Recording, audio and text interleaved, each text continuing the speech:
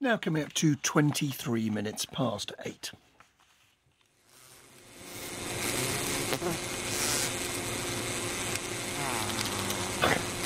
Before you start to swat and get anxious, we are travelling for this week's Nature Notes to Cornwall to hear the sound of much needed good news for our native bees. News that comes from Sir Tim Smit, who is co-founder of the Lost Gardens of Heligan in Cornwall. Morning to you. Good morning. And what is this news? Well, the good news is that we are getting very active in protecting our British native black bee, the European black honeybee, which was in the 1920s thought to have gone virtually extinct, and then populations have been found, and we're now trying to create reserves for them because they're far better adapted to the UK than the imports that have swamped us over the last few years. People may not know that vast numbers of bees are imported. Well, yes, about somewhere between 15,500 and 19,000 queens are imported from predominantly Italy every year. This isn't a Brexit comment, but the problem is with the major honeybee queens from the continent, which are the Alpine ones and the Italian ones, is that they're a bit soft. Immigrant bees aren't up to the job, you're saying? No, you've got to say they're fancy downs and they like the sunshine. And what happens is they breed a lot, but they come over to the UK and then the first sign of bad weather and they get sulky. And what happens is that although they create very large broods, they then start to not fly about. And of course, in our springs, of course, are notoriously bits of sun, bits of rain.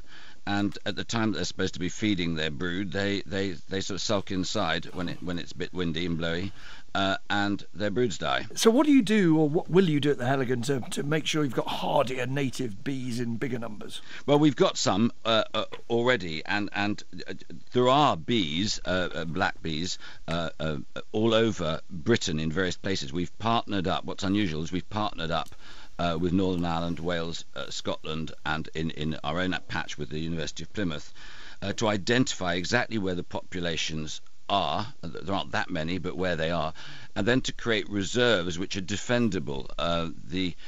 What you're trying to do is to stop the population being bred into insipidity. That's a funny word to use. But the thing is that our black bees are being, if you like, bred out and weakened.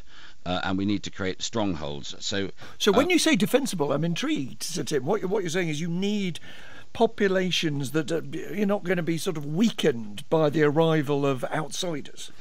Absolutely. Actually, that's what we're trying to do. The first reserve in Britain was out on the Rame Head, which you probably know, Mount Edgecombe, just as you get into Cornwall, which isn't brilliantly defensible, but there's a huge number of very, very passionate landowners who put their land together. But because of the wind direction and because of where you are, just at the gateway into Cornwall, it's not quite as defendable as you'd like. So Heligan is far better, and also it's a good place to promote it because we have 350,000 people a year coming, many of them very interested in rare breeds because we have a rare breed park there. And one of the arguments we'll be wanting to make, and I'm sure you'd make the same one, is that in an age of big this, big that, big the other, we've tended, for reasons of agricultural productivity, to go for species that aren't necessarily brilliantly adapted, but give us big, heavy crops that aren't absolutely suited to the landscape. And these bees are perfect for us to be promoting at Heligan. And what we're hoping to do then is to get the beekeepers and landowners in various other parts of Cornwall and then further afield to club together to specialise. Now, Sir Tim, I should tell you I'm more nervous about this interview than any I've done since joining the programme because I am sat next to the World Authority on Bees, the president of the Global Bee Federation or some such organisation. I wish I was, but Tim, you'll be horrified. I've got a confession to make because before I realised about all the threats to British black bees, I imported an Italian queen bee. I'm sorry. And I have to say, she was lovely, so easy to handle, and the bees that from her were fantastic. But you're right, they couldn't handle the British climate and they all died out.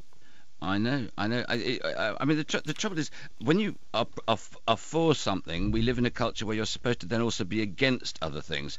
And I'm quite sure that some of the bees are really nice. I don't want to be anti-Italian and alpine, but our own bees are great. And it's I'm delighted, we have you as a champion because am I allowed to say that you're going to open the reserve? Well, I'm not sure I am going to be able to open the reserve, so perhaps you shouldn't. We'll put your secretaries on to each other later. We'll take this off air. We have to move on. I'm so sorry. No, that was most indiscreet of me. I got I didn't say a word. So Tim Smit, thank you very much indeed for joining us. You can go to the Lost Gardens of Helligan in Cornwall. Very patiently waiting here, not buzzing at all.